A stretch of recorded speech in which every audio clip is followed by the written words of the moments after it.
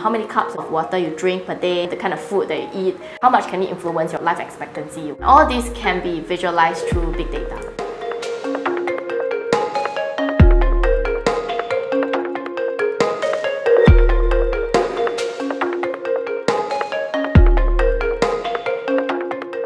Snap is a software and patent analytics company, right? One of our main mission is to ensure that companies around the world can innovate better.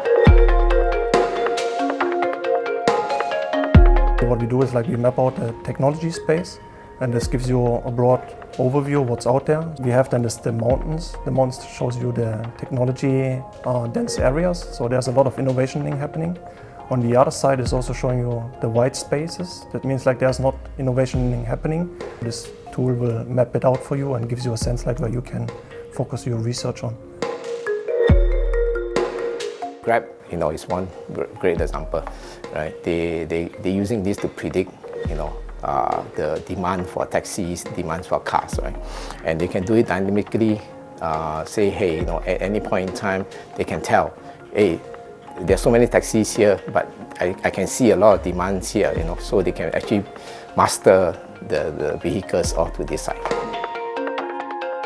We're going to generate a lot more information, and companies are going to gather more information. Big data, from companies' perspective, they can provide a lot of information for me to save my time and then spend more time on things that I like and for the family as well.